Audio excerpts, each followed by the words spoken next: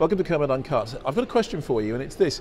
What does the word final mean? I mean, it means an end, right? It means an end point. It means things stopping. The reason I ask is because this morning I went to a screening of Resident Evil, the final chapter, which I actually rather enjoyed. I mean, I liked Mila Jovovich's character in it. I thought the visuals were kind of quite exciting. And actually, in terms of Paul W.S. Anderson's film career, it's surprisingly coherent. However, as I was going in, I bumped into Kim Newman, who's a colleague and a friend, and Kim said, "Can you remember what had happened at the end of the last film? I think we're on number 6 now." And I said, "To be honest with you, I can't.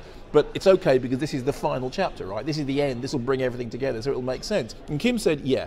When was the last time the word final meant something was actually finishing?" And he said the example that sprung to mind was, look at Star Trek, The Final Frontier. You know, the movie in which William Shatner goes into space and beats up God in heaven. I mean, that wasn't the end of anything.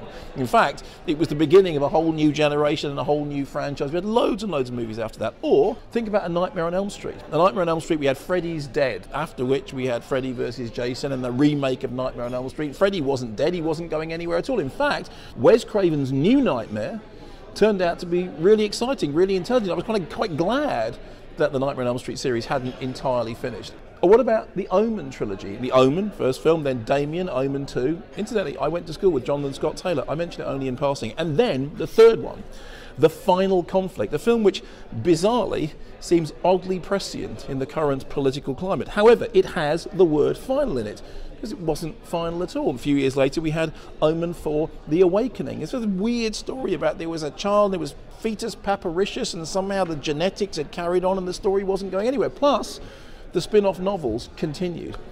The fact of the matter is that when people say final, they don't mean final at all. They just mean, no, really, you know, as in the case of the Freddy movie, they said, we saved the best for last, but we're actually not finishing. So, as far as I'm concerned, the word final in the dictionary shouldn't mean end. The word final should mean we're carrying on. We're just going to go our separate ways for a while, make our individual solo albums, and then come back for a massive Hell Freezes Over reunion tour. I look forward to the next Resident Evil movie. Ha ha ha ha!